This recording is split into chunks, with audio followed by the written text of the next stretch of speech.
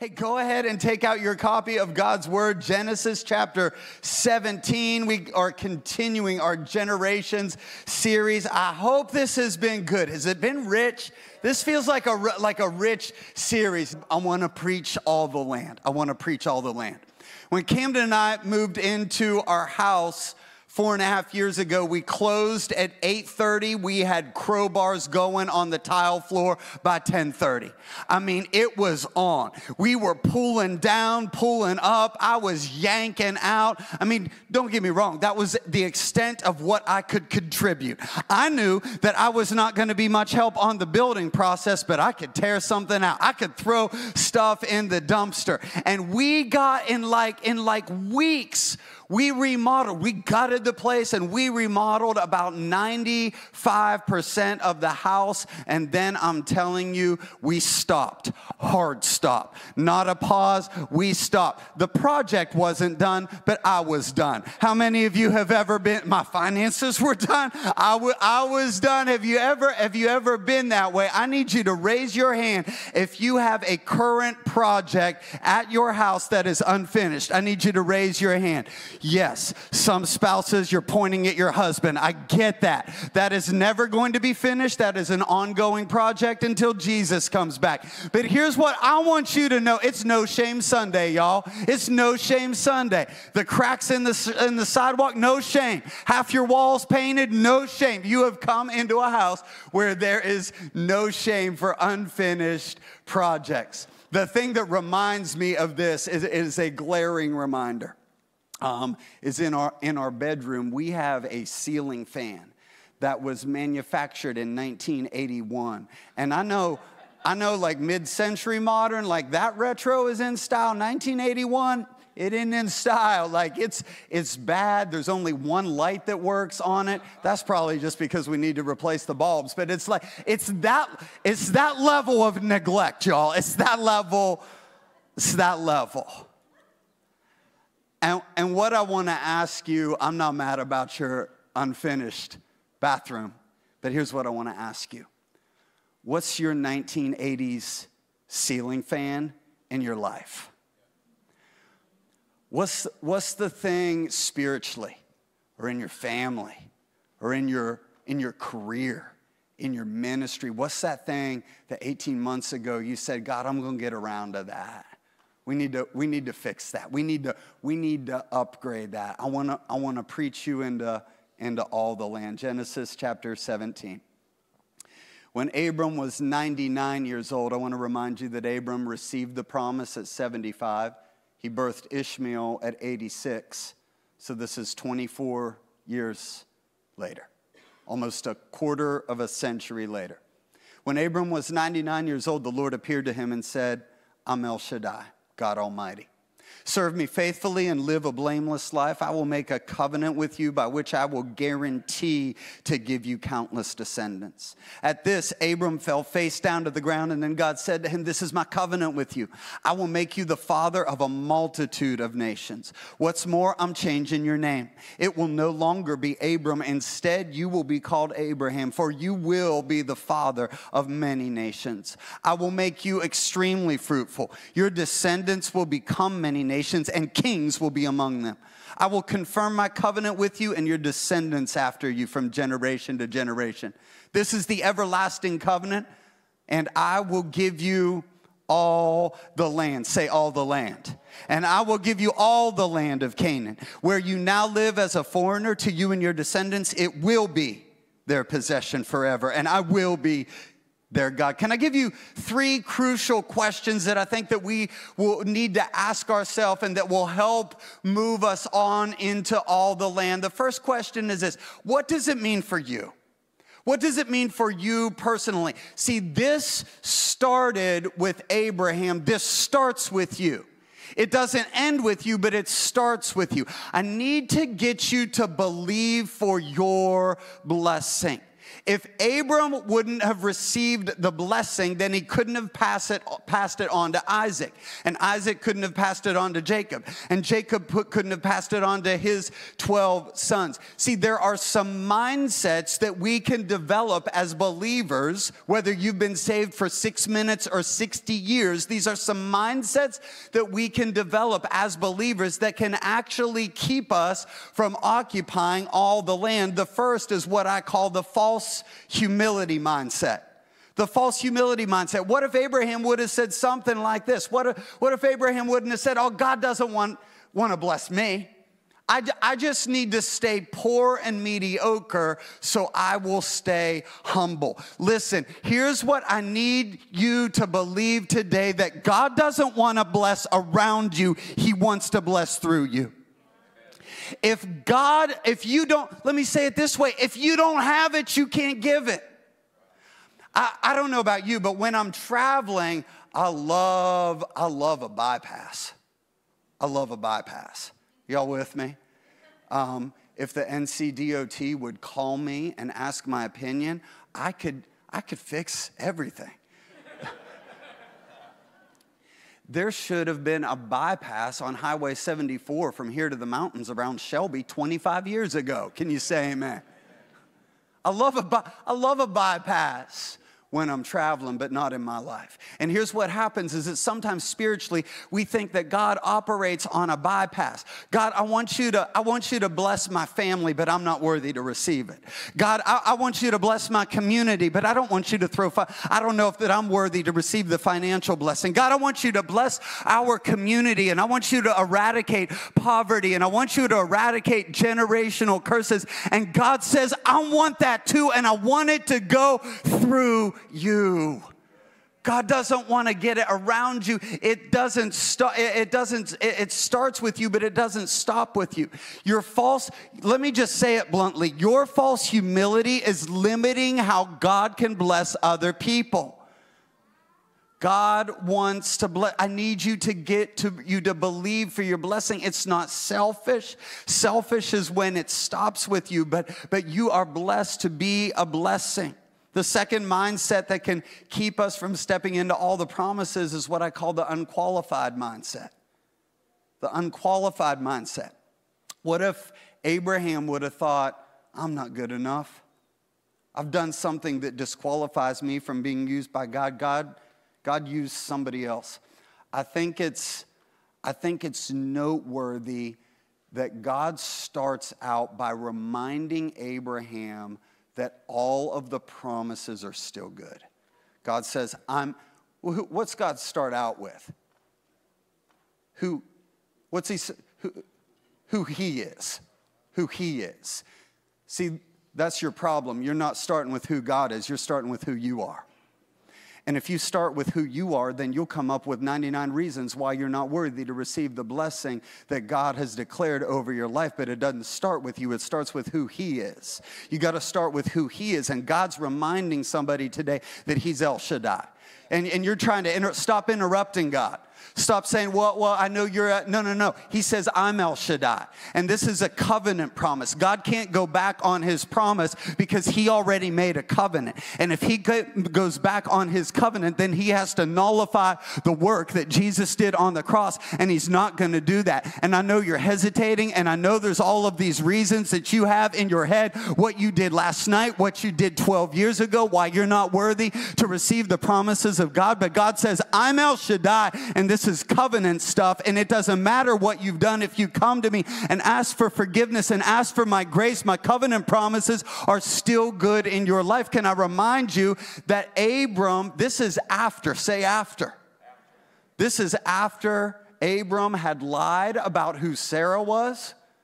This is 13 years after Ishmael, right? We talked about Ishmael last week. Sometimes we birth Ishmaels in our lives that leave Ishmael memories, and sometimes we birth Ishmaels in our life that there are physical representations of the thing in your life that is the representation of your disobedience to God. And God says, I'm bigger than that. God says, my covenant promises are more than that. God wants to bless you. It starts with you. The second thing is, what does taking all the land mean for your family? Have you noticed through these 5 weeks, Genesis 12 and 13 and 14 and 15 and 16 and now 17, have you noticed how many times? I haven't counted them. Might be interesting to go back and just count them. How many times does God say descendants? How many times does he say generations? It's almost like passing on generational blessing is really key to the covenant promises of God. And it's almost like if we would ever stop passing on generational blessing, then God might bypass. I believe with all of my heart that one of the many reasons that this church has been blessed for 64 years, as it was founded on, first it was founded on prayer and fasting, but it was also founded as a church for all generations. On this property, we have a daycare and we have a living center. You could be born here and die here and never leave here. And I don't know that that's necessarily what we're preaching. I need you to go out into the marketplace and win a few people. But it's a picture, it's a representation, right, of all generations. Abraham had to realize that he carried the seed of generational promise within him, and you have to realize that you carry the seed of generational promise within you. 16-year-old, you say, I don't have any kids, but you carry the seed of generational promise within you, and so that's why the decisions that you make to stay pure, that's why the decisions that you make not to visit those sites on the web, that's on the computer, that's why it matters now, because that seed of generational promise is already germinating. That's why, single young adult, in your relationship, even though you're not married yet, the decisions that you're making are carrying the seed of generational promise. Single adult who is called to singlehood, you carry the seed of generational promises through spiritual children, through nieces, through nephews. All of us carry the promises of God. That's why it's important as a church that we can watch a video like that about conference and shrug our shoulders and say, I have no interest in being there whatsoever. Some of you didn't even understand that video. Come on, raise your hand a little bit. You're like, I didn't understand the music. What were they wearing and what were they doing? And that's how we know we're doing it right as a church. Because you know what we can do? We can show up and serve. We can give. We can pray, and we can dedicate ourselves that we will always be a church that reaches all the generations. I was reminded of this again last night as I was making a fire. By the way, can we just take a moment and bind the spirit of North Dakota that has made its way? I have out-of-town guests from California. I'm so sorry. I'm so sorry that you woke up and it was 24 degrees. I don't know what to say, but we're going to pray in sunshine. We're going to pray in warm temperatures. We're going to believe for that. But as I was building that fire and as it started to die down and I wanted to get that fire going again, you know what the first thing that I did? The first thing that I did was I took those coals.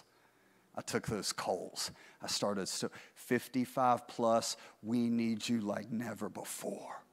We need you to stay hot for Jesus. We need you to stay alive for Jesus. Fuel, we need you. Fuel 30-somethings, 40-something up until about 54. I need you, and I continue to call you into your role as leaders and influencers in this church and into the community. You are about to step into another level in your leadership and in your influence, and then we always need new wood, whether that's the next generation spiritually or the next generation physically. Can you say amen? Here's the third question. What does taking all the land mean for our church, for our city, and for the nations? What does it mean for our church, for our city, and for the nations? In verse 2, countless descendants, again, not just children, but spiritual children. Verse 6, multitude of nations. Verse 8, all the land. I believe that God wants to reach our city and the nations through our church. Multiply church. I believe that's a blessing. It's not just a name, it's a blessing. I've been telling the staff 10 years. I don't know why I've been picking 10 years. Maybe more, maybe less. It's in God's timing. But I just am passionate about spending and giving the next 10 years of my life to multiplying churches and multiplying disciples. Here's what we're going to do at Multiply Church. We're going to plant churches that plant churches, and we're going to make disciples that make disciples. Let's just keep it simple, right? Like, let's just do the Bible stuff. You say, how are you going to do that? Through the gospel, through the word and through the gospel. Our words are life, family, freedom, purpose. It just means Jesus saves, Jesus heals, Jesus fills, Jesus calls. We're not going to follow spiritual fads. We're certainly not going to follow, I can promise you this, we're not going to follow culture, and we are not going to follow spiritual fads here at Multiply Church. We're going to follow the gospel, and we're going to preach Jesus saves, and he heals, and he fills, and he calls. And Jesus saves, and he heals, and he fills, and he calls. There are people walking around that are not awake, people going through motions, but they're not alive, and they need the breath of life through Jesus Christ. And then they need to worship, not just shoulder to shoulder, but face to face. We all need to find our tribe, find something you love with, and do it with people you love. I'm with my tribe about every Saturday morning, three Saturdays ago, in the snow.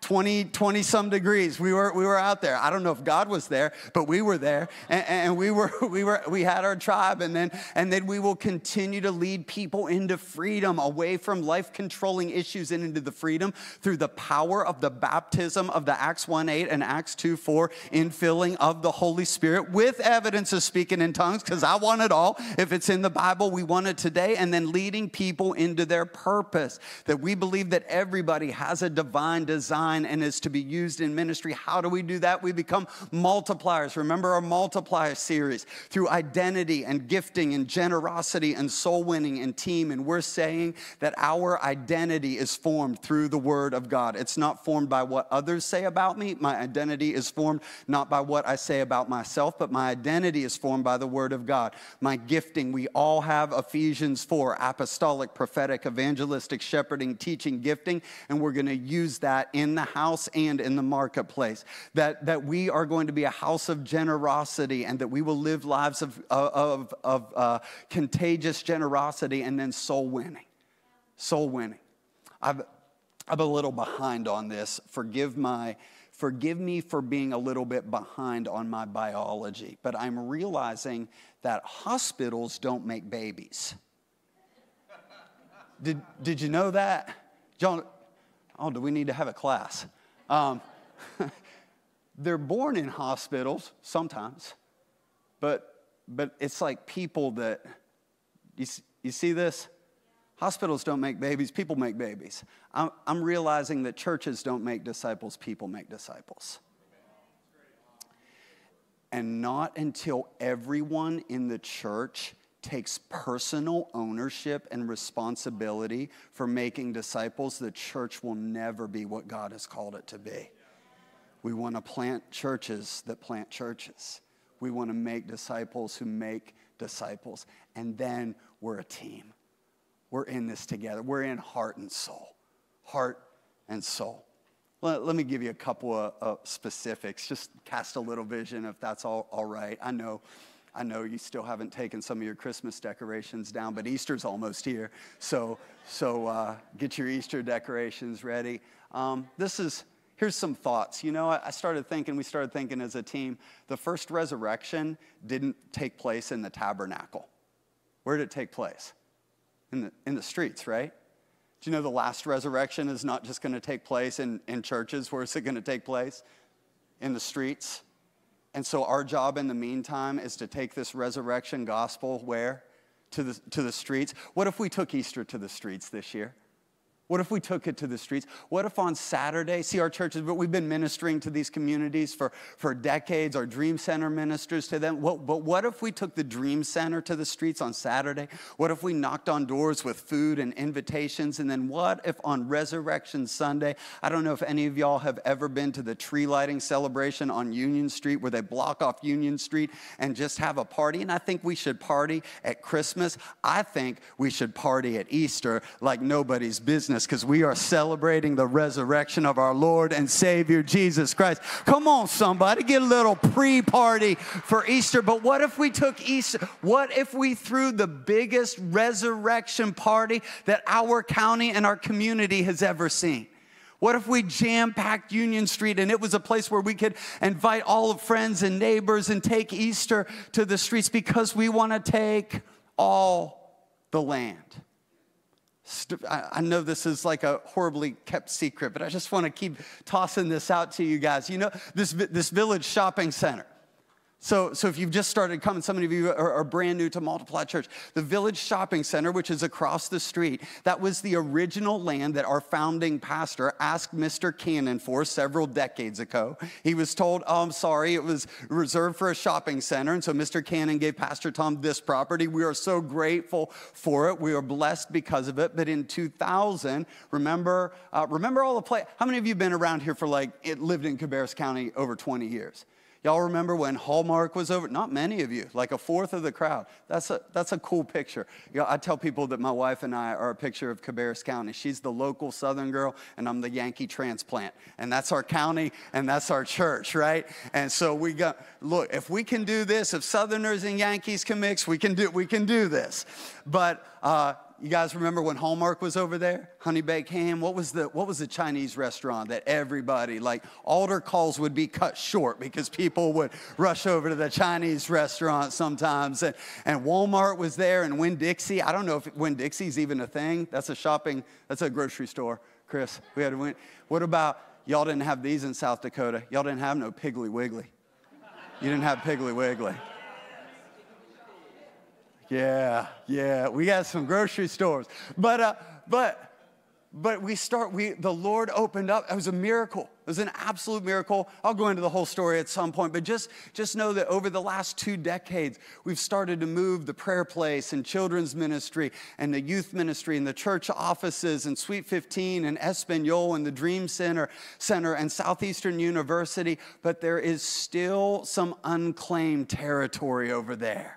And I think there's some territory that we still need to step into. All the land. Say all the land. All the land. What does God wants to bless through you, church. He wants to reach this community with the love and the power of Jesus Christ. And he doesn't want to bypass you. He wants to take it straight through you. He wants to give you all the land. Say all the land.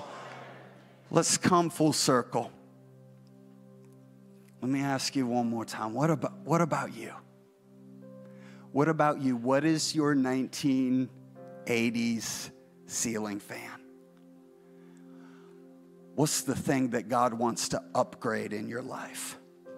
What's the land that he wants to give you? I said, Lord, would you show me a clue in the scripture how we can do this in our personal lives? And he showed me verse 8. So verse 8 says this, and I will give you all the land of Canaan. That's future tense, right? Where you now live, that's present. So you have a future promise, a present situation. Now watch this. Here's where I think the key is. Where you now live as a foreigner. A foreigner is how you feel. So you have a future promise, a present situation, and you're feeling about the inadequacy of your ability to step into the future promise based upon your present situation. If you don't quite understand what I'm talking about, have you ever been to a foreign country? Have you ever been to a foreign country? Southerners, have you ever been to New York?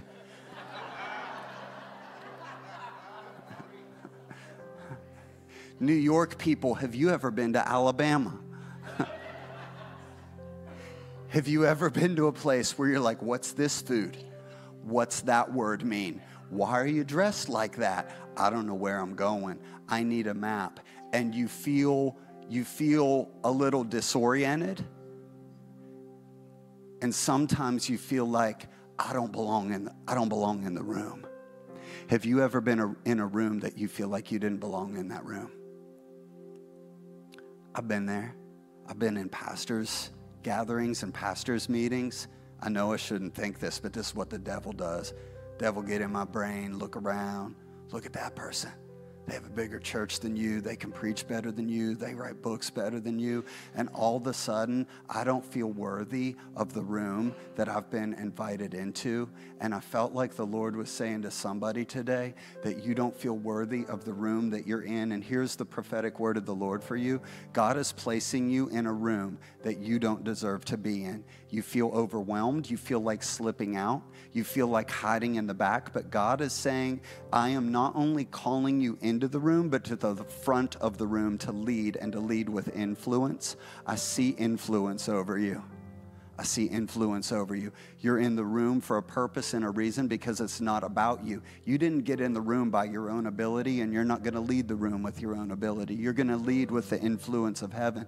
When you speak, you're going to speak with words of wisdom that are beyond your years. When you develop relationships, God's going to give you favor beyond the scope of your natural ability to develop relationships. You have influence, and so go ahead. Remember from 2 weeks ago, from three weeks ago, Ammon and Abraham believed, say believed, and Abram believed, and God credited it to him as, there was more syllables in that word than there should have been. God gave it to him as righteousness. He believed. He believed. That word Ammon, to act as if it were so. Go ahead and act as if it were so. Go ahead and walk like you carry the influence, not in a haughty way, not in an arrogant way, not in a prideful way, but you deserve to be there because Jesus has already paid the price. Some of you, you're feeling this emotionally right now.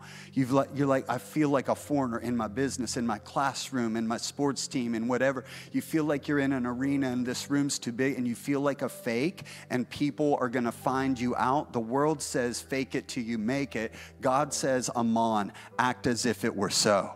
Act as if it were so. Step into the fullness of your anointing. Step into the fullness of your calling and your influence. Step into the fullness of the word of God that is spoken over you. You are no longer a foreigner. You have been grafted into the family by the blood of Jesus. Every head bowed, every eye closed in the house today.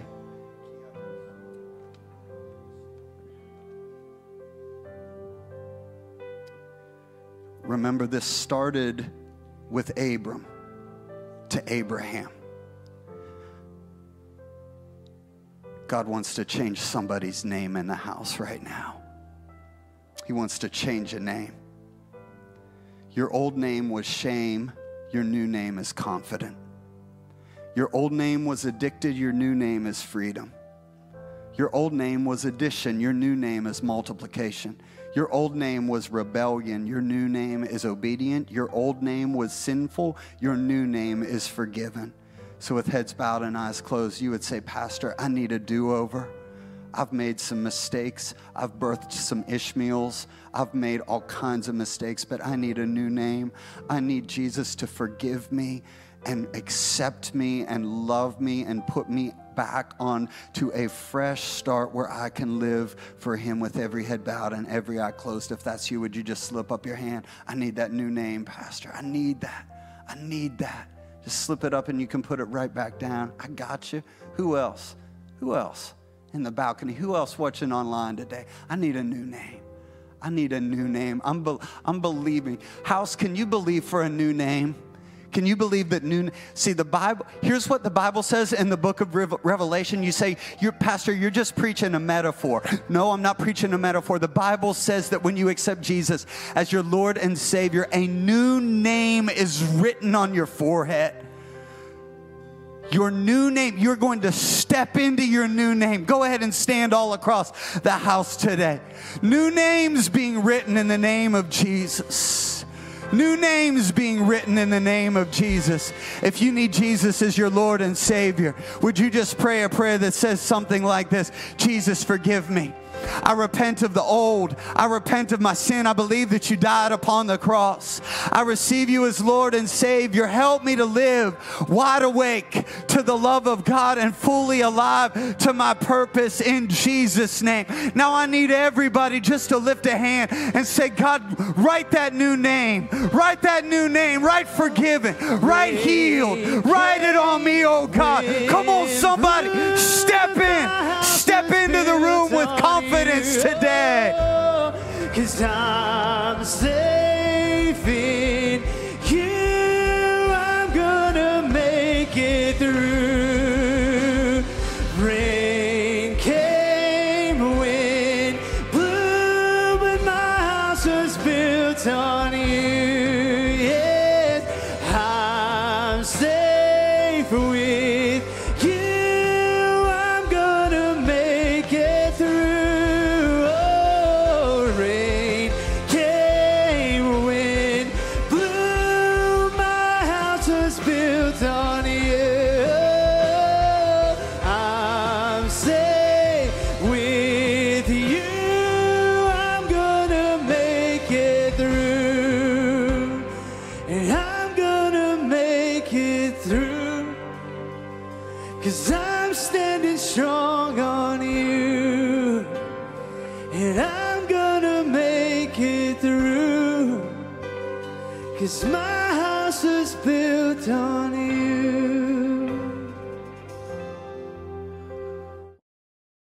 Hey, I hope you enjoyed the service today. If you decided to follow Jesus, we would love to know. All you need to do is text ALIVE to 94,000. We have some resources we'd love to give you as you begin your journey of following Him.